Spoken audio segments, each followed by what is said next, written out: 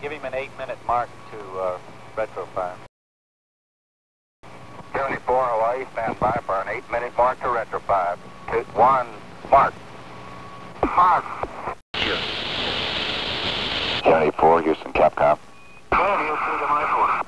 Roger, you started your rolling reentry? Roger. Your weather is still very good, Jim. Okay.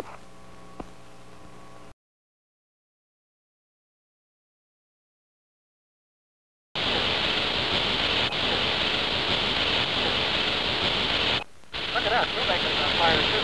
Yeah, we're putting our ionization layer out. They're not reading us anymore now, probably. There goes Florida. Or is that Florida? I believe it is. See it on your side? Yeah. They're red hot, you know.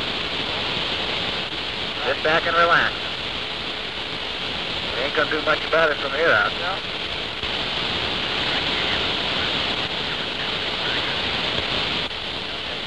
Get ready for the cheek, Wayne.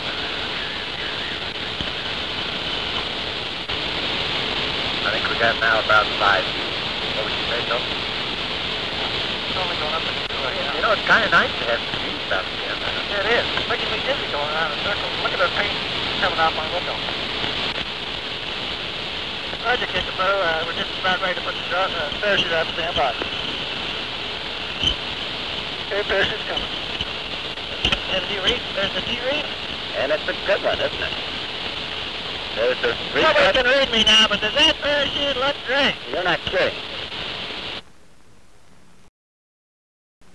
During re-entry, the USS Wasp launched 13 search and recovery aircraft. Gemini IV splashed down at 12:13 Eastern Standard Time, June 7, 1965. It was sighted by a search aircraft 7 minutes later. Navy frogmen swiftly attached the flotation collar, and at 12:39, Command Pilot McDivitt opened the hatch. Both men took a deep gulp of fresh air. 4 days in space had ended.